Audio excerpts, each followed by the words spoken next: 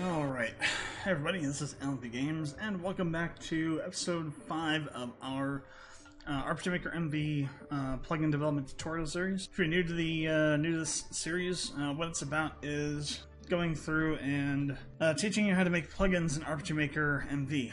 RPG Maker is a game dev engine, kind of like Unity or Unreal, except it's a sprite-based 2D isometric engine. MV and MZ, which are the two latest versions, use JavaScript for the engine language.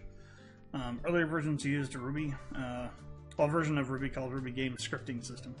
But we'll kind of get into the point of it here in a bit, because we're gonna restate a couple different things.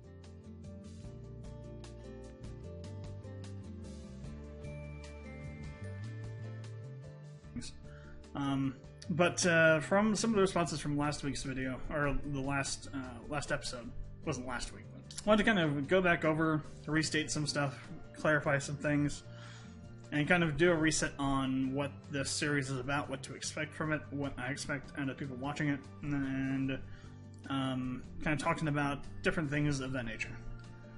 So I think that, based on that, I didn't do a 100% good job on explaining all that in the initial videos. And we'll probably have to do this every couple of episodes, just to kind of reset things so people just kind of jumping in the middle of the series. So, what is this series about?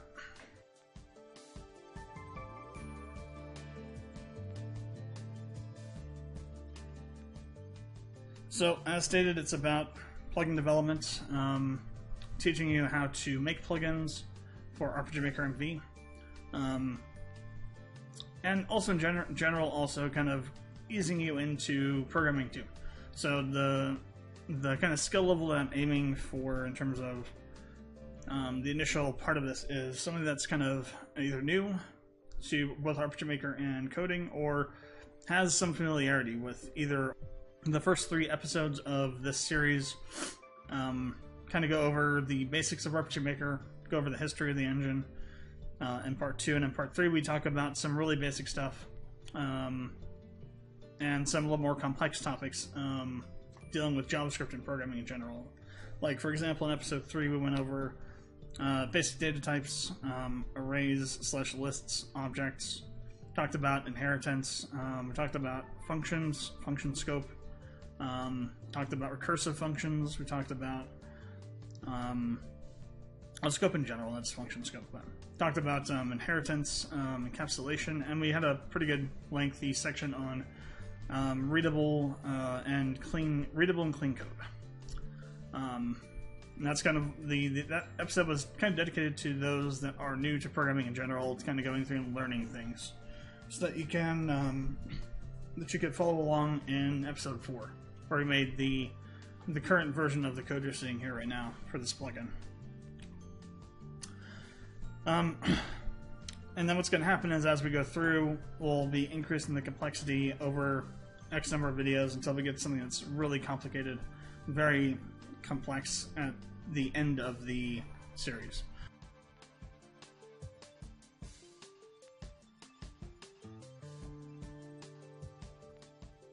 Now, that said, this is not a tutorial series about how to make specific plugins. Like, you shouldn't come to this and say, oh, I want to do X kind of plugin. Here's a plugin that sounds like it's what I'm looking for. How do I do this, from step A to step Z? That is not how this tutorial series is structured. It's not how it's meant to be consumed. This is a series on plugin development as a whole, like teaching you how to actually make a plugin, not how to make specific things. So the plugins themselves don't matter. They're irrelevant to what we're doing.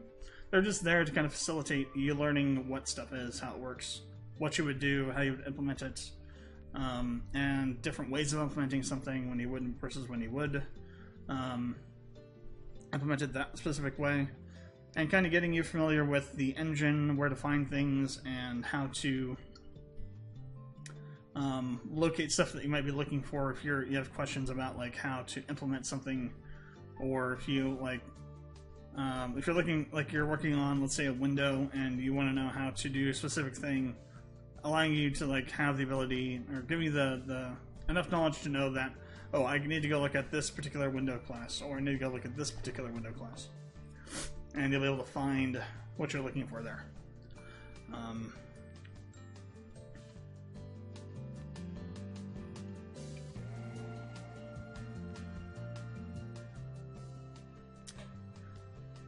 So, one other thing about this series is that as we're working through the plugins, we're not going to be writing optimal code. If you have worked on plugins for RPG Maker before, if you've done a lot of coding with JavaScript before, you've probably seen me do some pretty cringe things now and again.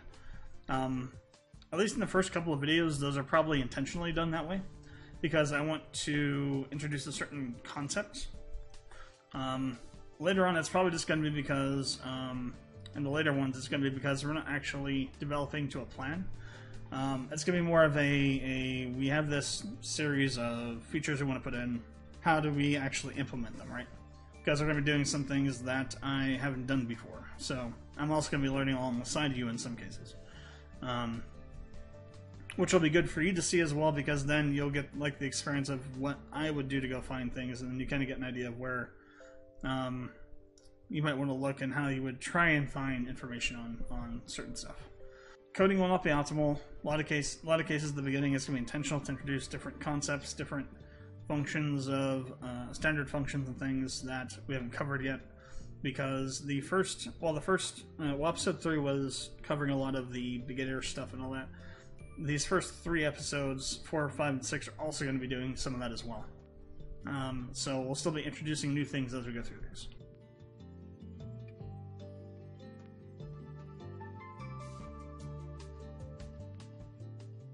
And because of that, there may be times when I introduce things that are probably a little bit too complicated or too complex. For example, regex. Had a couple different people comment on episode 3 that the regex was, or episode 4, that regex was like really complex. They didn't really understand that well, even after the explanation, even after I showed them how it worked. And fair point, because I think I probably introduced this a little bit too soon.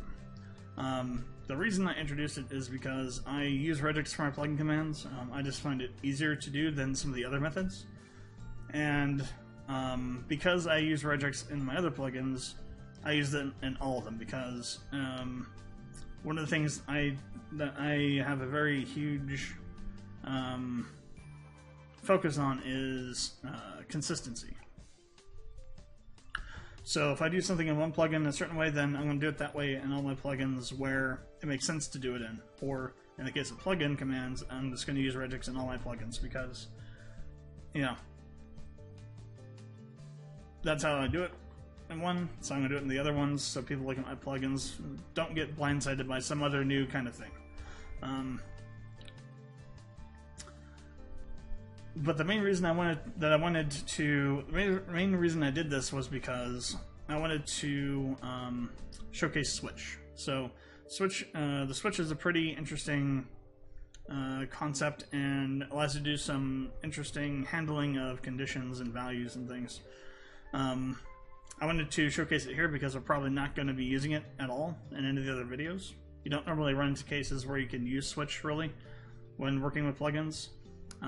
The only real time I've ever used a Switch was in dealing with keyboard input and other things like that. So generally you're not going to be using switches that much, and I wanted to just kind of introduce the tool and get people familiar with it. But as a result of that, the way I implemented the regex was really complex. I didn't do a very good job of explaining all this stuff either. When we get into some more of the complex videos, we'll talk more about regex at that point. I think I'll have had enough time to kind of go through and process this stuff a bit more and kind of get a better understanding if you're doing research on your own at that point. But just know that regex will be staying. We're going to be using it in a couple different places, or we're going to be using it in the plugin commands for the plugins, because it's just it's how I do it. But there is a different way to do it. We'll talk about that in a bit.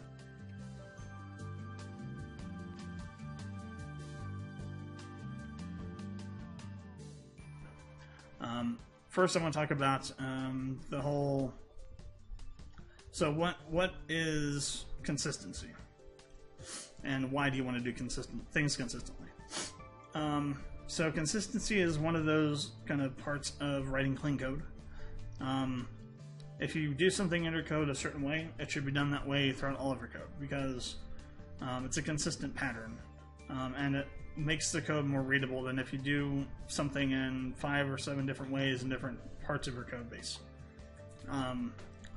Because then you have all these different ways you're handling something that's repeating, and in fact, probably what you should do is whatever you're doing that's across all those files should be in one place, and you should be calling that from that one place, and reducing that code down, because you have a lot of reused code at that point. But consistency, one, it gives you more familiarity with what you're doing. So like the more you use regex, the more familiar you get with it. That's pretty much how it was with me. I did not understand anything about regex for the first 7 years of me being a hobbyist programmer, and I avoided regex like the plague if I could. But then when I got into working with developing plugins for MV, all the plugins I was using as kind of looking at and figuring out how they were made and why they were done that way, and trying to like duplicate and recreate the stuff they had done to learn what all of it did. Pretty much all of them used regex for plugin commands. So I just kind of said, you know what, screw it, we're going to learn enough of this and I can use it. And I can probably somewhere in the, like, just above beginner, but not quite the intermediate level of mastery of regex. I know enough to write some complicated things, but not enough to really understand all the things or know what ways of implementing the different stuff you can with regex is better than what I did, or better than the more complex stuff I've used and created. I'm kind of at the phase where I know enough to be dangerous with regex. But I do definitely can get that for a beginner programmer. Regex probably looks like some kind of alien language, because that's how it was to me originally. This is more of what you would expect to find in plugin command handling. Just simple things where you're looking up a specific part of a string that you want to bring in. There's another way to do this. We'll talk about that in a bit. But if you do something some way, you should do it the same way in all of your plugins, just because it's, they're all your plugins you made. You should have a consistent style through them. Makes it quicker for you to write them, makes it easier for people to read them as they're going back through them, to try and figure out what you did or to add things to them, and understand your thought process and reasoning behind how you did some coding. And it makes it easier when you go back to add things in if you've done things consistently, because one, you'll understand why they were done that way, because you'll put them in that way a lot, and two, it makes it a lot more readable, because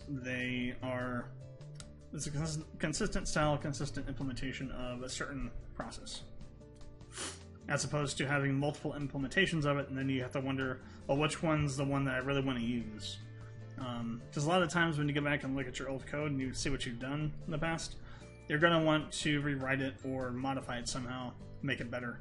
At least that's my experience, where I've gone back to stuff I've written not even 2 or 3 weeks in the past and thought, what the hell was I thinking when I wrote this? Especially going back even further, stuff that I wrote 6-7 years ago, look at and say, what the hell is even this kind of stuff, because it's just so poorly written. And in my past self's defense, I didn't know as much as I know now about different specific languages. Back then I didn't know very much about JavaScript in terms of how things can be used, and it's also changed over the years.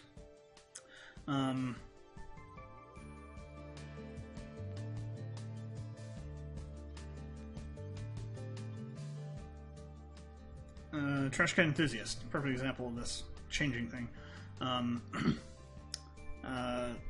was talking with him yesterday about his experience watching these videos, because I wanted to get some more opinions on it, and kind of try and figure out what I needed to change, or if I needed to change anything at all,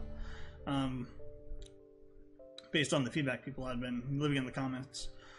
And he started talking about the fact that he didn't know that there was scoping in JavaScript. He didn't know about let either, like these. When he learned JavaScript, he learned by looking at older code and doing older tutorials back in like the early 2010s. And back then, and the code and tutorials we were using were from 4, 5, 6, 7 years ago. And back then, all we had was var. We didn't have let, so you'd see var used everywhere. The problem is that var has a specific meaning and has a specific way of it that's used, and because of that, if you're defining it outside of all your other functions, a var essentially becomes global to the code you're writing. And he always had problems, he said, with having to clear out variables when reusing them in certain places, when there should be like no value in there and stuff like that. And he always had some like really weird issues that he'd have to work around. And he figured out that that was because of scoping, and the way he was writing the code wasn't actually the right way to do it. And then when he saw let come up and learned more about it, he's like, well, this fixes all my problems. And he was able to take some code he had written about 4.5 years ago and essentially remove about half of it, because it was all just redundant and not even needed, and was able to refactor it quite a bit. Once he started thinking a bit differently about how he was coding and why he was coding things the way he was. So, thinking about how you write your code, thinking about ways to reduce the amount of code you're writing, how you can refactor it, thinking about ways to write your code more cleanly, make it more readable and understandable. The point where you don't need to use comments to describe what's happening because your code documents itself.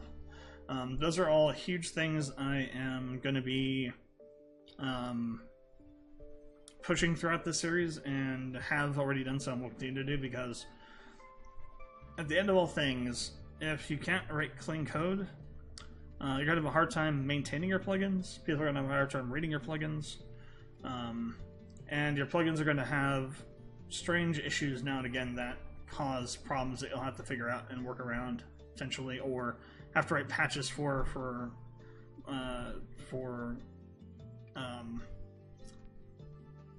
to handle incompatibilities of the plugins. You'll probably still need to do that anyway for Product Maker plugins, because at some point you're going to have a plugin that's not compatible with yours, and either you write a patch to make it compatible, or you just say that's not compatible with this plugin, and you have to choose one or the other one to use, basically. But there are ways to mitigate some of that by just writing your code a little bit differently, a little bit more thoroughly, and naming things a bit more appropriately. Using Trashcan again, we're also talking about this current project he's working on. He took about a 5-month break or so from it, and when he came back to it to continue working on it, he didn't understand anything that was going on in it, because he had forgotten all the stuff he had done with it and why he did it the way he did it. But he had written the code in a really dirty, fast way, used abbreviated names, all the function names didn't really say what the functions really did, and he had to spend 2.5 weeks going back through the code line by line to figure out exactly what was happening. And he said that it was a problem, but he didn't really, it didn't raise any red flags for him. He just thought, well, this is normally what happens, so, it's just another case of this happening. Then when he watched the third video, episode 3, the last part of that, we were talking about clean code and stuff, he came to the realization that he wasn't writing his code properly. He wasn't writing it cleanly. He didn't know what it did when he came back to it. If somebody else read it, it would look like gibberish, because he's using a lot of really bad naming conventions. So, you know, again, a little more thought in your code can save you a lot of time later on.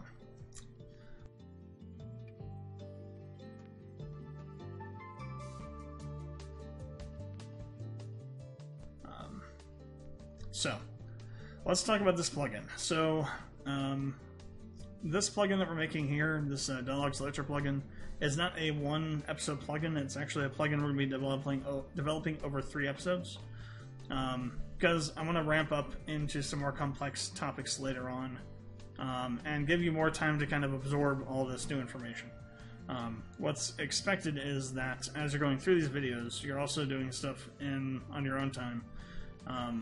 Going onto JS Fiddle, messing around with stuff, grabbing the code from GitHub for these plugins that we're making, messing around with them in RPG Maker MV, changing stuff, seeing what happens, trying to modify things, and kind of getting more familiar with programming and with JavaScript and plugins in general. These videos are not meant to be like a one-time watch and you're good kind of thing. It's entirely meant that you're going to be watching these multiple times to kind of get grasp on all the things we're talking about and get a full understanding of what's going on.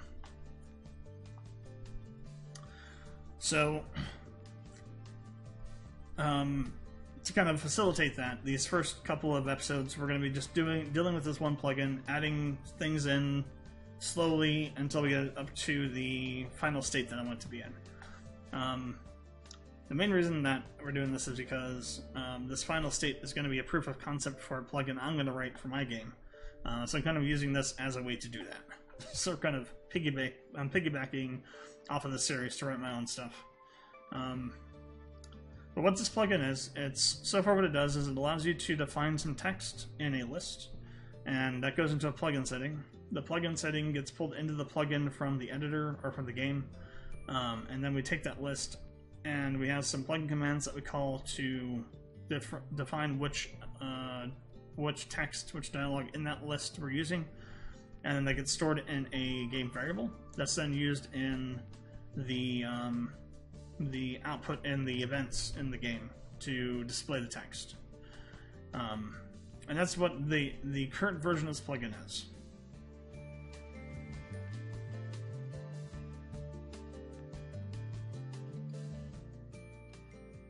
So if you look at this, ignore that this is different than the episode 4 version of this. I actually don't have the copy of episode 4's version of this.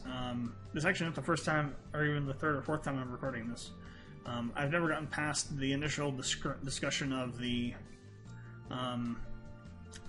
this stuff, or of the re-explanation of what the series is about stuff, because I've always had a bunch of different tangents, and it's always gone like almost to 2 hours, and I'm trying to get that down a lot. And we're actually pretty good time right now. We're at about 30 minutes, well, 25 minutes. So I managed to cut a lot of that down. So the hope is that this video is only going to be about an hour and a half to maybe 2 hours long, and I can get away with either doing a one video episode, or maybe just a 2 video episode, and not having to do a full 3 video episode for this one, because we're not going to be doing much. Like, the actual what we're going to be implementing will be very quick,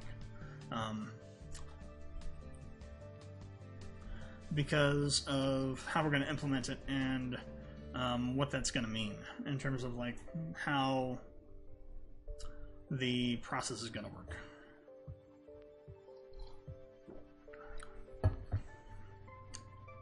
So what we're going to be doing in this video is we're going to be changing this plugin. We're going to be enhancing it.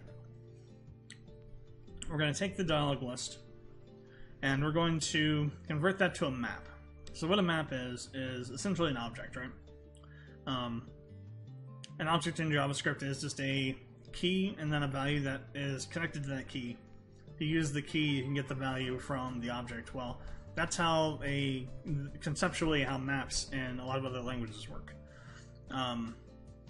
You have a key. That key is associated with the value. You can use the key to get the value, and then you can do more complex things as well. What we're doing with this is we're going to be changing it to a map. It's going to be storing map data. So we're essentially taking our dialog list. We're going to associate the dialog list to an NPC. That NPC is going to be associated to a map, and then the map data is what we're going to be storing in the plugin setting now. So we're going to have dialog for each NPC, and for each NPC on a map, they're also going to have dialog And then if we have multiple maps, each NPC on each map will have their own dialogue as well. So we're essentially expanding out the structure that we're building to support adding in NPCs on multiple different maps, and those NPCs all having their own dialogue that will be shown. And then we're also going to put in some handling that will allow us to prevent a NPC that doesn't exist in a map, or a map that doesn't exist, from causing any errors. Because the map ID, if the map ID is invalid for some reason, that'll cause an error if we don't put in handling. If the NPC ID is invalid for some reason, that'll cause an error if we don't have any handling in. So we're going to be putting in the handling to handle those situations.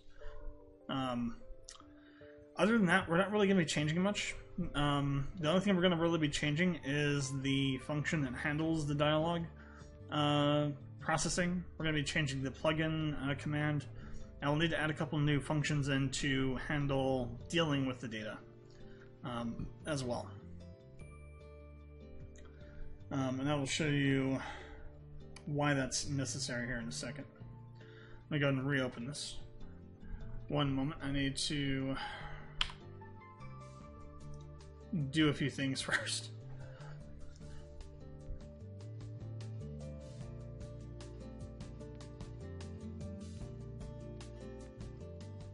Okay, there we go.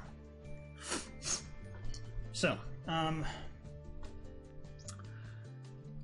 let's start by dealing with the configuration of our plugin settings. So, we're going to introduce a new type of plugin setting here that allows you to deal with a particular situation. So, you can create a plugin setting with a type of note, right? And that note essentially becomes like what you can do with the note box. It allows you to, you can actually put in like a list notation, or you can throw in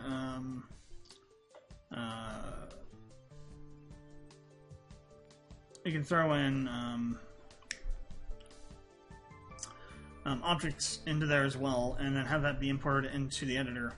The problem with that is that unless you know how to handle the defaults, like if you're setting the default setting, unless you know specifically how to write the default stuff for that, it can be really complicated, and there's a really good chance you're going to end up breaking the editor window because it won't be able to be parsed properly. So while using a note type parameter is easier, it's actually better to use a struct.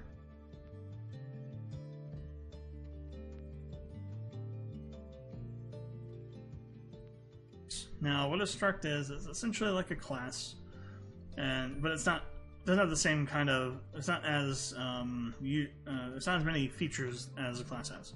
In a lot of languages, a struct is basically just a basic object that contains data. So like you'll have a variable that has a value. It's kind of synonymous to what a JavaScript object is. It just has a key. That key is a variable, and you can access it through the struct. Some languages you can make structs also have functions, and some of them you can make them have private and public properties. In a lot of languages, though, it's just a means to group data together and provide a type of container to store data related to multiple pieces of data related to a single thing that's not a... In RPG Maker, we have a similar thing where we have a struct that we can use to group like properties together, and then allow us to do allow us to make essentially a JavaScript object inside of a plugin setting without having to know how to actually properly handle character escaping to do like a default value. And also allows you to have a lot easier time handling things in the editor when you are dealing with a list of a struct, which allows you to create an infinite number of these objects within the plugin setting itself. So a perfect example of where this doesn't happen at is with the nfly's quest plugin. If you've ever used the quest journal plugin the nfly has, there is a limited number of quest parameters available to you in that, and you have extension plugins that add more, like add 1,000 more, I think. If Yanflay just made the parameters be a list of the quest structure that they made for the plugin, you would need the extension plugins, and the developer could just add in as many quests as they wanted to and needed to, and you wouldn't have all this extra empty parameters in there that you didn't use. But for whatever reason, Yanflay didn't do that. Don't know why. Again, it seems pretty, seems like an obvious thing to do. So we're going to be doing that for this though. So we're going to create a couple structs because we'll need 2 of them. We'll need one for maps, one for NPCs, and then we're going to use the map struct to create a list to replace our dialog settings parameter because our dialog list parameter, because it's not going to be dialog list anymore. We're going to be creating a parameter that stores the map data, which will be all the data for each map for each NPC that has all the dialogue for those NPCs. So the way that we need to define this, because we have to actually define a struct differently, it's not just a basic type. We have to create the struct first, and then we can use it as a type. But the way we do that is we start off like we normally would with a block comment here. Except at this point now we need to use a tilde. That's shift and then the key underneath the escape key on a QWERTY keyboard. Not sure where tilde is on non-QWERTY keyboards, but you should just be able to look it up and find it. But you have to put that in. Then type out the word struct. And then use another tilde. And then after the second tilde, we're going to type in the name of the struct. So we're going to say map data. And then put in a colon. And then we're going to just define the parameters like we normally would. So at param map ID, so the ID of the current map that we're looking at.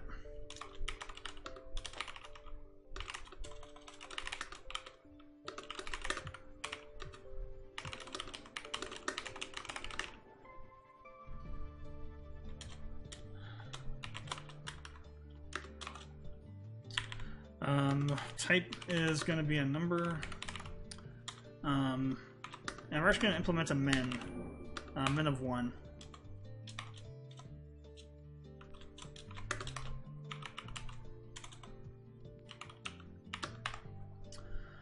And put a default of 1 in there. So for the next thing that we're going to have is we'll leave that for now because we need to make the other struct now, which is the NPC struct. So we're going to do the same thing.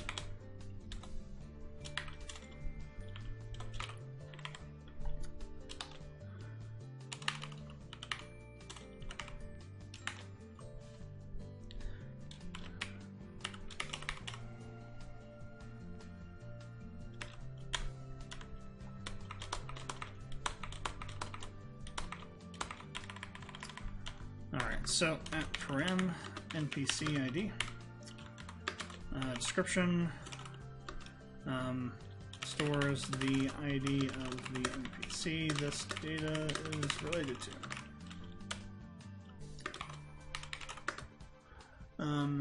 Type is a number, and we're doing a min because it should be 1 or higher, and default will be 1.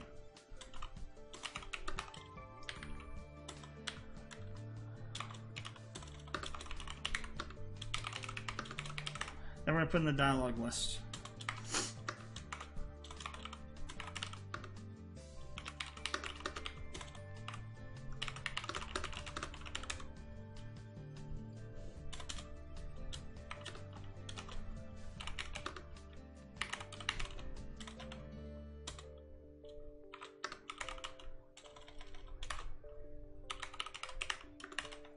Alright, defaults to be empty list. Okay, so now, how do we go about adding in this as a type? So what we'll need to do is we'll need to create this, the other stuff for this parameter first. So param, we'll say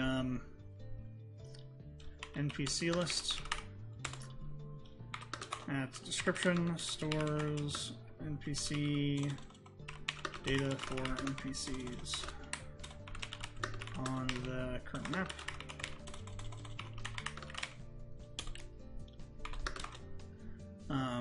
type. So for the type, we're going to use the word struct, and then the name of the struct. In this case, NPC list or NPC data.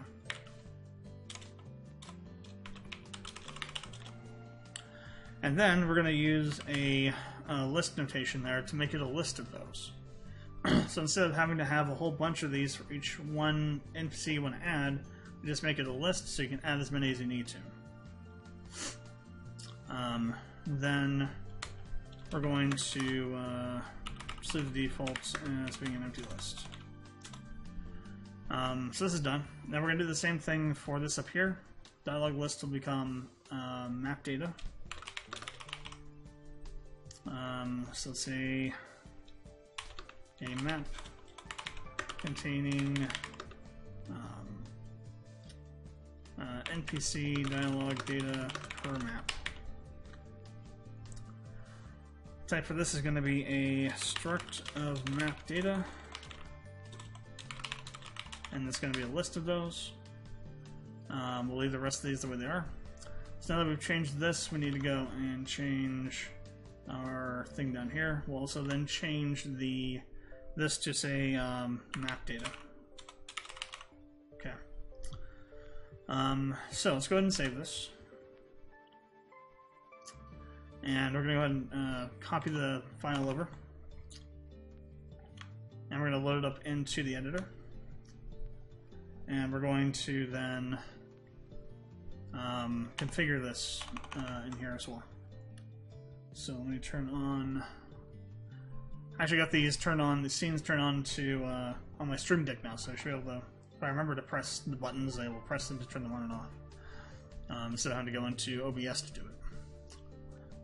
So, what we're doing now is we're going to open up the plugin manager and actually recenter this real fast.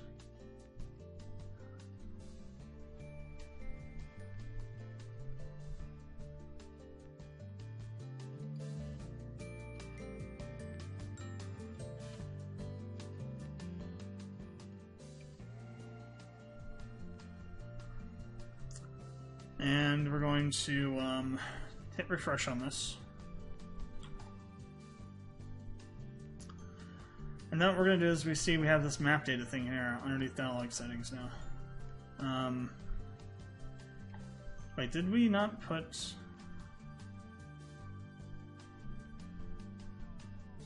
We didn't. Wow, I forgot all about that. Okay.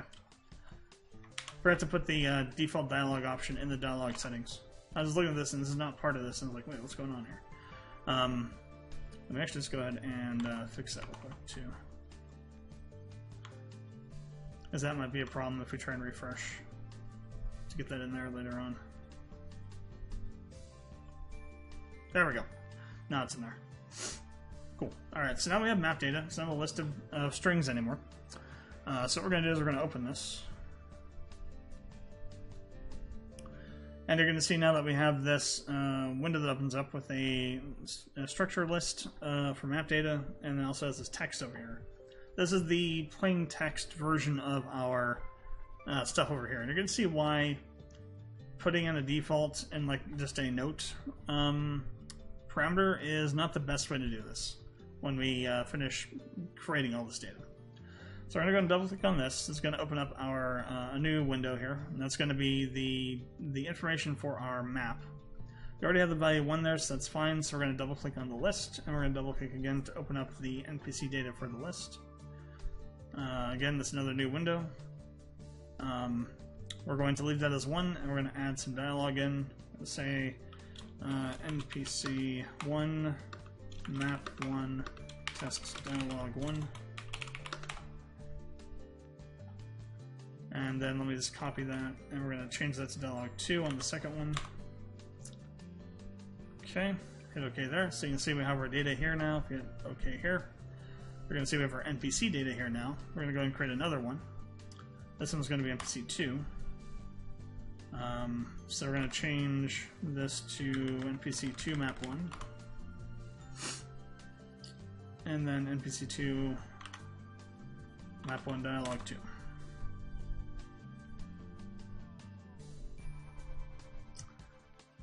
Okay, so now we have our NPC data here. If we hit OK again, we'll have our map data. You can kind of see it here already. Now if we go to text, we'll be able to see it a lot more easily. Look at all these. So these slashes are escapes, and essentially what has to happen is, if you're going to use a character that would normally do something specific and not have it do that thing, you have to escape it basically. So since we're using this double quote here, normally double quote means a string. So if we just had this be there and we just had this double quote here, essentially all it would be doing is making a string that has this opening curly brace in it. Well, we don't want that because we want to use this to make an object later on when you parse it. So what Object Maker does is it escapes the double quote here so that it doesn't close the string. And then as you can see, that happens as we go through this. Well, the deeper you get into your object tree hierarchy, the more escapes you need, because you're escaping the escape, so that when you parse the entire string and the escapes are removed, you still have the escapes that you need to allow the data to be properly parsed at the lower level. Because the way you need to parse, the way you parse an object that has nested objects in it is by parsing each level of the object, which is a really huge pain in the ass. And as you can see, as we go even further down, we have all these escapes in here. And if you don't know how to do this and how many you actually will need, it can be impossible to set this up properly with like a default value in the plugin setting with a note property, note parameter. So it's just easier to use a struct for this because it will just do it for you. Yeah, it gets very unmanageable really fast. So let's go ahead and put in stuff for map 2 now.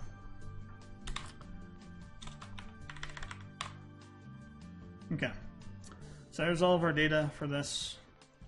We have these two maps now in here, and we can just add however many maps we need to have. We don't need to create a bunch of empty parameters. We just create whatever we need to in this one property. Now, I can only think the reason why Yanfly didn't do it this way is because Yanfly didn't have to deal with parsing this, which is kind of stupid because we can write some code that will parse any level, any amount of nesting, and take this and recreate it properly in the plugin. It's very simple code to do. It does require a recursive function, so we're going to be talking about that again, but it's pretty simple once you kind of understand what's going on. It's very similar to what we did in episode 3, and it will parse anything you give to it, essentially, given that you have it structured correctly and you aren't using some really weird syntax for things, which shouldn't ever be a problem because the way the syntax are going to be, we're going to be looking at the syntax. The way that the string has to be means it's either going to be a list or an object. There's no other way to interpret what those characters in the string mean than that. So that shouldn't be a problem. So we now have this configured. That's all we had to do. So we're going to hit that, plan that in there, save. So let's go ahead and open this. And we're going to show why this is a thing we need to look at. Let me go ahead and take all this out. So we're going to put a breakpoint on map data here, or just underneath it. Hit refresh. So, map data. So this is what map data has in it right now. So what happens is we take our tutorial. Let's actually also bring this in so you can see what this is. So this is what this looks like when you bring it in from the plugin. This is just the raw plugin data here. All this crap in here. We go through and we parse it once, and we get this into a list of strings. Now, if we try and parse it again, we're going to throw an error because we're trying to parse a list now at this point. So once you've parsed it once on the initial load, when it comes into the plugin, you need to stop. And then at that point, at some point at the beginning when the plugin is, when the game loads or wherever the plugin is being used at, we need to then process that into the full object. But I just wanted to show you why we need to do this and the way we're doing it, and why using a struct property plugin setting is the better way to handle this than using a note. Because dealing with a default setting means doing all this escaping, which I guarantee you, unless you know exactly how many you need, which I don't know how many we need for this. I mean, what is this? This is like 12 or something. You'll never get this right, and you'll spend hours trying to get it right. It's just not worth it. But you can just create a struct to handle it.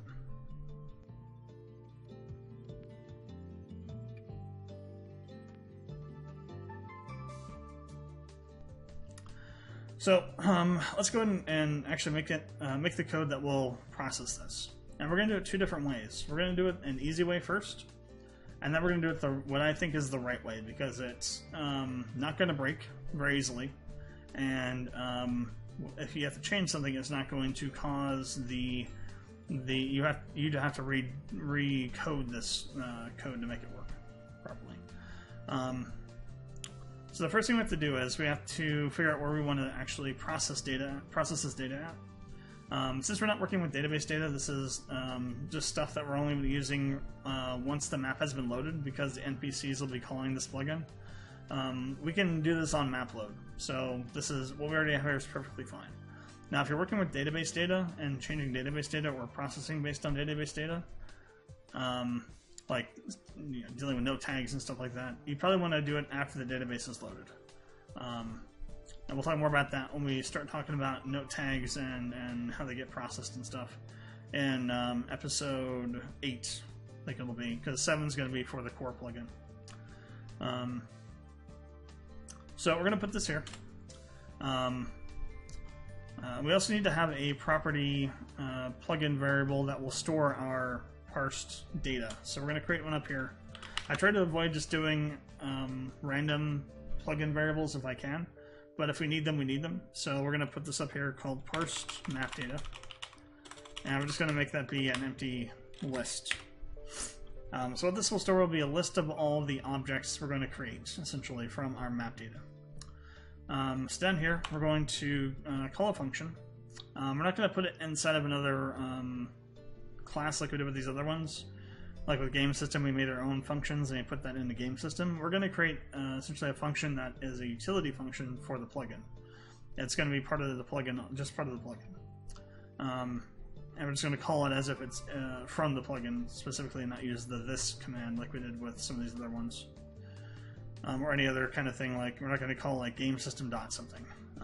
So we're going to call this process map data.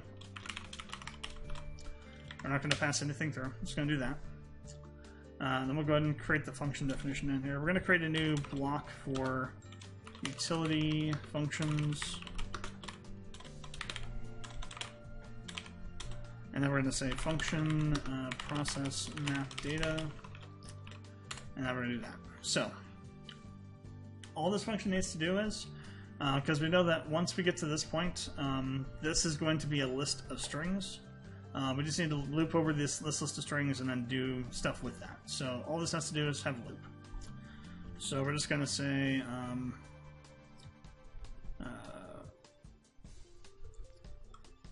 for let data of map data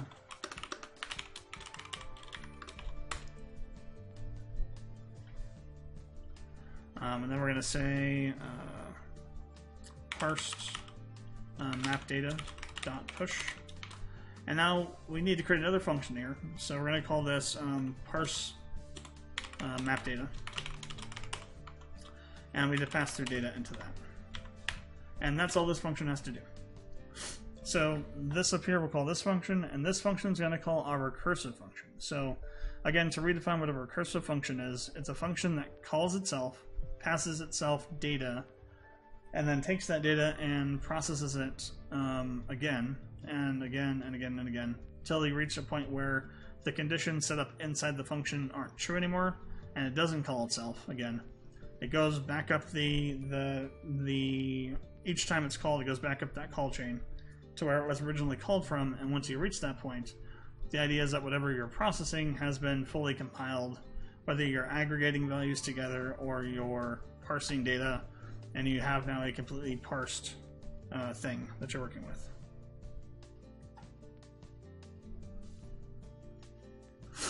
So what we need to do for this is very simple. You might be thinking like, well, how do we do this? This sounds like it's a really complicated thing. Not so. First, actually, we're getting a little bit ahead of myself. This is going to be the other version. I want to do the easy version. Well, the quick and easy version that somebody might suggest is easier. So, how do we want to handle this now? So, what's another way we can deal with this, right? We know what these properties are, right? So we know that in this map data we're going to have a string that we have to parse. Once we parse the string, we know that we're going to have a list of NPC data that has to be parsed. Now it's going to parse out into another list of strings that's going to be parsed into more data. And then at the very bottom we're going to have another thing to parse that's the dialog list. So we know what all these are. We'll just go in and do this and do it, step by step. No problem. Very simple. We'll just handle each thing we know about. We'll just handle it, right? So we could do that. There's no reason we can't. So actually, let's reuse this for loop. We'll just comment this out. So first things first, we're looping through the data. We need to parse this data. So we're going to say let parsed data equal JSON.parse data, and that's going to take our string and convert it into the object. So what we're going to have at this point is we're going to have our map data struct as an object. So we're going to have a map ID and we're going to have the NPC list. NPC list is going to be it's still going to be a stringified list, meaning that's been converted to a string and we need to parse it back into a list. And then that list will contain stringified objects that we'll need to parse individually. So we're essentially going to be doing another for loop to redo this process again. So you could probably compress this a little bit, potentially, but I'm not going to do that because this is not the proper solution for this. We're just going through and I'm showing you a perceived easy way that's not really the best solution. It's easy, but then you're going to have a lot of problems down the road. And we're going to kind of go over why. So first thing we need to do is we need to have we're going to essentially be putting this into parsed map data. So parsed map. Well, actually, we need to have something to store it in first because it's a list. So let new parsed data equal an object. So new parsed data dot, or rather we can't do that because we have a space on the thing, so we have to use the bracket notation for this. So map ID equals parsed data map ID. So that one's fine because that's all there is there. Then we need to store. So let's parsed. Let's see. Let NPC list equal JSON.parse parsed data NPC data, right? Or was it list? NPC list. Data was the name of the struct. Alright, so this is now going to be a list of strings, of stringified objects. So we need to go for, then we're going to make a list called NPCs.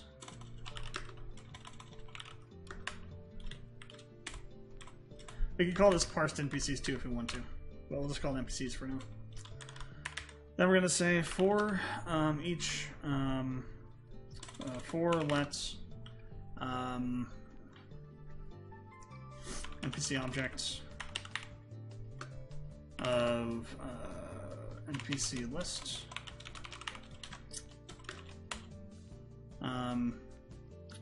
let parsed object equal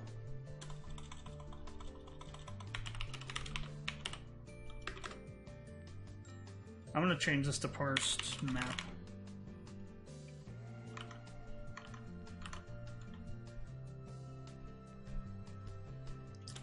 Equals JSON.parse. Oh. I just remembered to have that on still. Damn.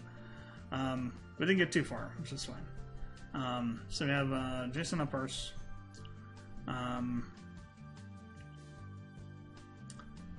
Still, I had some way to remind me that stuff is up somehow.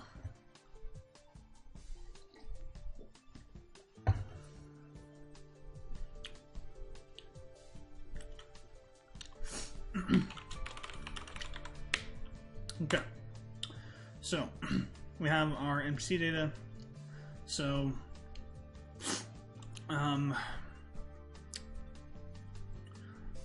what we can do here now is we can actually just keep parsed NPC and modify it by saying parsed NPC dialog list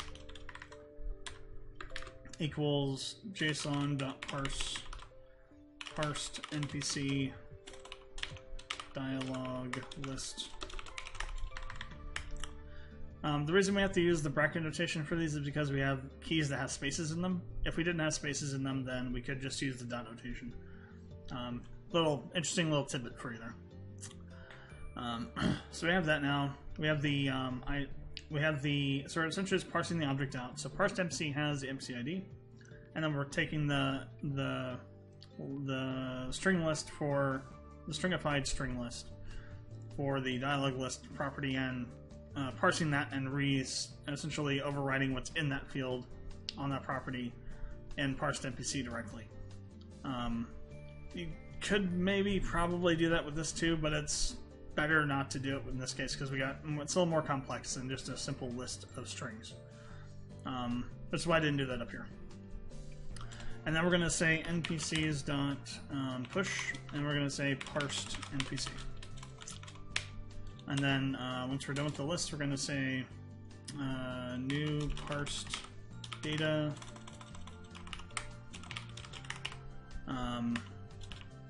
NPC list equals NPCs.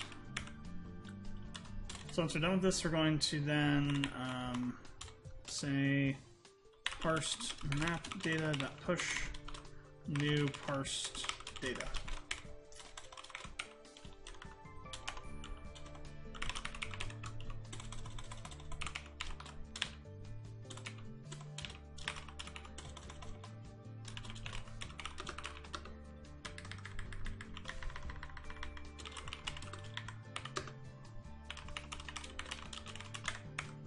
Okay, let's go ahead and move this over here.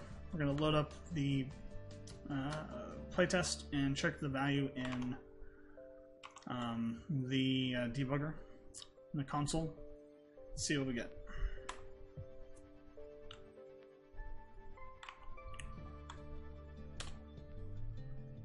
Oh, parsed map data. Parsed map data is not a.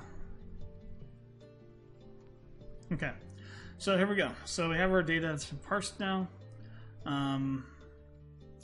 Everything has been parsed into what it should be. So we have our map data. Map ID is 1. The NPC list has 2 NPCs, and each NPC has their ID and their dialog list in their data. So this is fine, you know. You think, okay, we've got it. It's doing our thing here. It's parsing our data the way we want it to be parsed.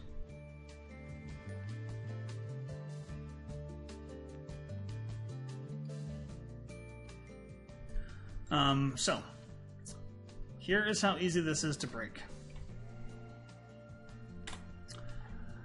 There you go. You have now broken your plugin code.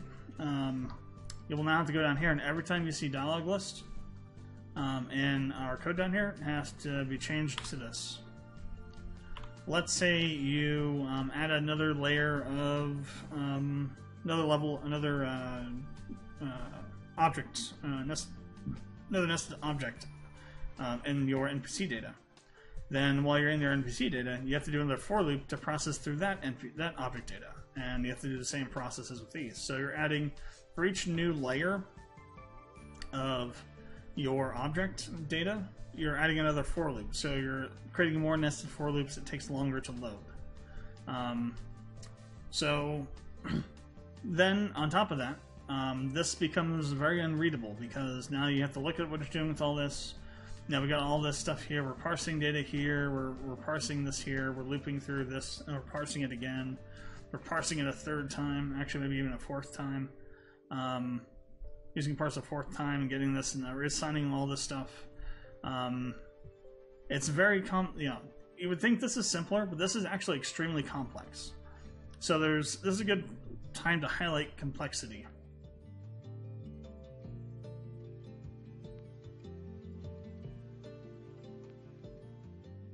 So what is complexity? Well, in coding, there's two types of complexity. There's traditional complexity when you think about complexity, which is the idea of a complex concept, right? So you're thinking about, well, we're just going to go like conceptually, this is not complicated. We're essentially say for every object where we have something that's an object itself, we're just going to go and we're going to loop through that and parse it. That's really simple to understand, and understand how that function should be written.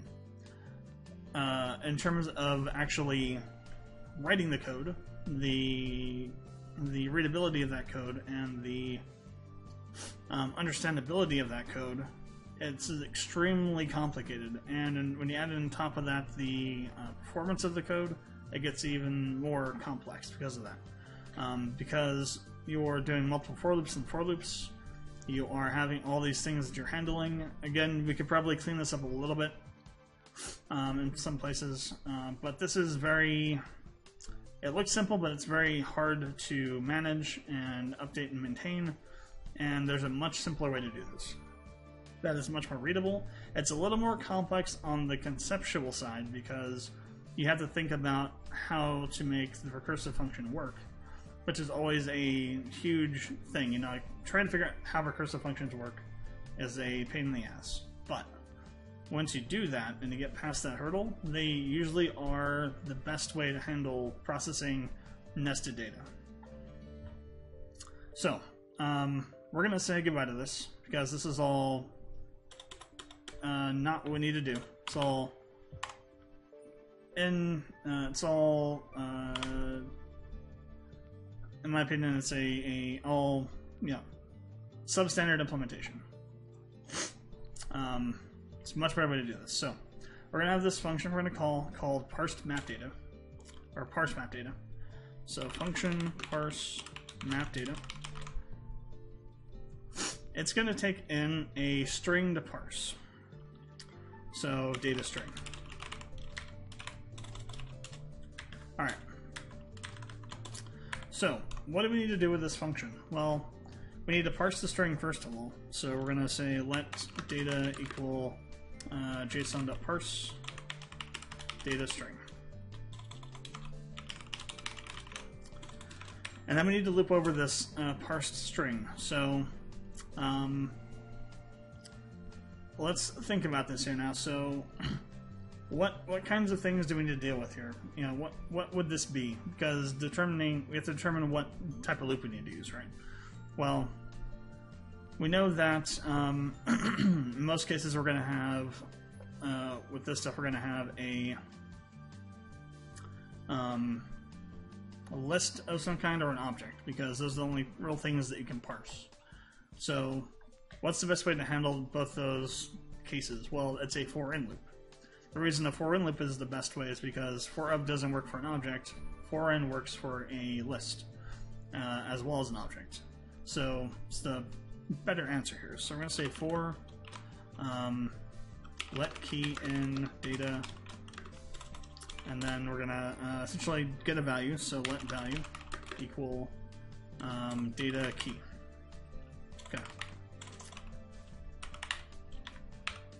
All right. So we have our data parsed. We're getting a value based on the key we're looping through. So what do we do now? Well, now we need to say, well, is the thing we're looking at something we need to parse? Is it a parsable object that's still in a string form, or is it not? So how do we deal with that, right? how do we handle checking that? Well, we could use regex. We're not going to do that though, because that's complicated, and we want to not do that for the moment. We could do some string operations. There's a bunch of ones that could apply here, but some of them aren't really as good as others, and we really don't need anything too fancy for this. Instead, what we're going to say is, well, we know that the beginning of a string is a certain way for certain things, and if it's an object that we can parse, so if it's a list or a JavaScript object, we're going to have specific things we're looking at, right? A list is always going to start with an open bracket followed by a quotation mark, because that's going to be the first item in there.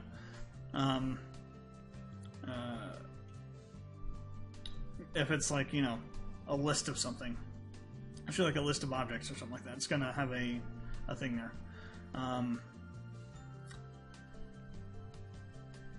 If it's a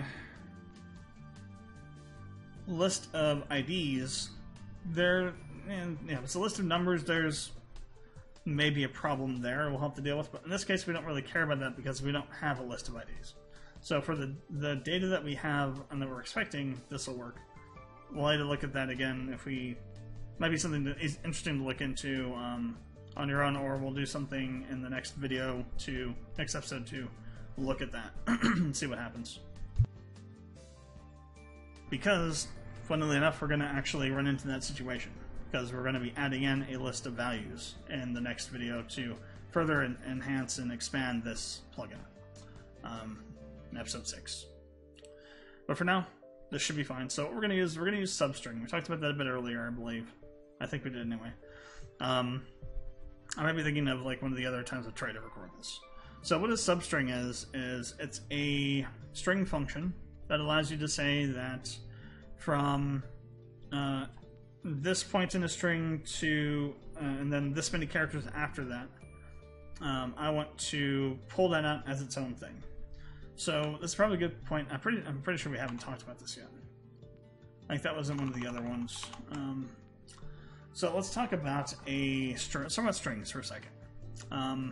I glossed over a huge thing about strings back when we talked about them in episode 3, and that is that they're actually not as simple as I had you believe. They're actually a string is a list. It's a list of characters. While you can use strings as a proper type, you can also deal with them as if they're a list. Like, for example, if I wanted to, I could say console.log test 2. So what this should print out is the E. Or no, it should be the L. It's character 3. Yeah, so we have the L down here now. So you can access a string as you would a list, because it's just a list of characters. So substring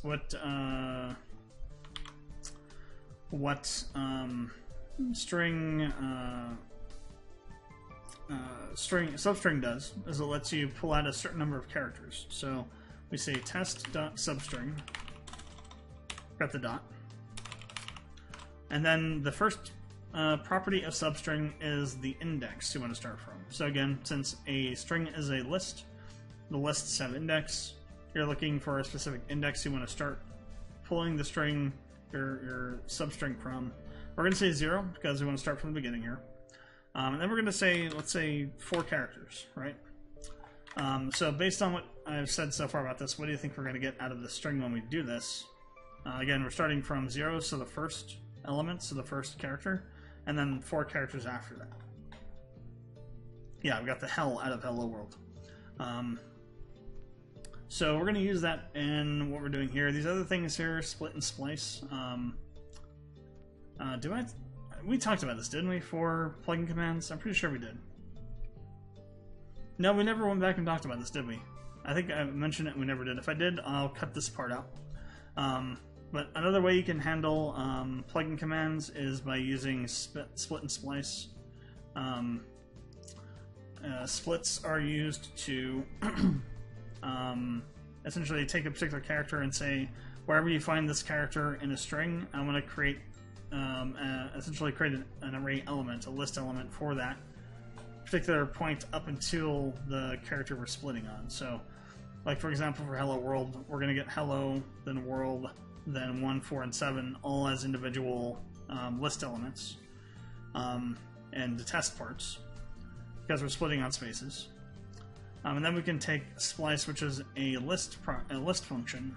And what splice does is it lets you say that from this particular element for this number of elements after it, I'm going to pull those out into a separate list. So it's kind of like substring for lists, where you can pull out specific parts of an array that you want to use. In this case, what we're doing is we're pulling out the 1, 4, and the 7 from the test parts, and we're storing that in a property called IDs, and that's what's getting printed out down here. So you kind of can see what we can do with that now. Like we have the plugin command. We know that we're using spaces to split to separate out each part of it.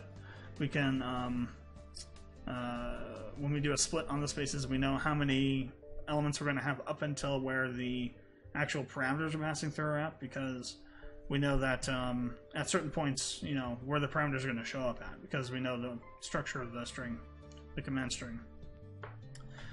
And so we can either just go in and pull out the specific array elements, or we can pull out a range of elements with splice to get all the properties we need, instead of using regex. So this is also a valid way to handle dealing with plugin commands. Though I still think regex is easier to deal with. That's what substring, split, and splice are. So what we're going to do here, though, is we're going to use substring to look at the value, part of the value. So if value.substring 0 to 2, so starting on element 0 to the second character, if that equals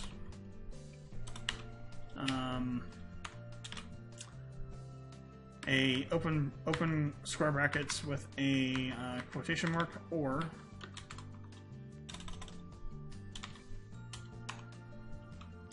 if value.substring 0 2 equals curly brace with a double quotes, then what we're going to want to do with this now is we want to call parse map data again. So what we're going to do is we're going to say data key equals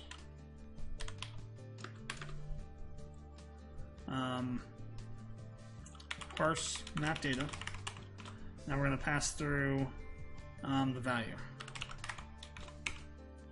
So what this is going to do is every time we find something we can parse, we're going to essentially call the function again, pass to the value, and the value will go through the process, get parsed. We'll go through the keys, the data, the property data of that object. If there's anything in there that has to be parsed, it'll get parsed. We'll go through the process again and again until we get to the point where this isn't true anymore, where we reach a point where there's nothing to parse. Then each step we're going to return data, and it's going to overwrite what's in data key while we're inside the original for loop. It's going to overwrite what's in data key, so we're going to update what's there, and then return data. It's going to update what's in that data key and what's in that data key, etc., until we come back up to the top level where we originally called this from, and where the original for loop is running from. And then that's going to, once this is done, essentially parse all the data and return the entire parsed object back to our process map data, and it's going to be put into our parsed map data list as a fully parsed object. So again, let's go over this one more time, because that was went pretty quick. That's probably kind of confusing. So what's going to happen here is we're going to take from this function, we're passing in to parse map data a string that's an object that's been stringified. We're going to parse that string into an object, and then we're going to loop through the data in that object. If at any point during that process we find a value in the object that is a string, an object string that's been stringified, we're going to parse that object string back into an object. Then we're going to do another loop through that object, looking through all its data, find anything that's an object that we need to parse. We're going to call parsed map data again. We're going to parse that string, etc., etc., until we reach a point where there are no more objects to parse. At that point, what's going to happen is we're going to essentially go back up all the different times we called the function, and each step, the data that's returned is going to be another layer of the object chain that's been, the object nest, object tree that's been parsed.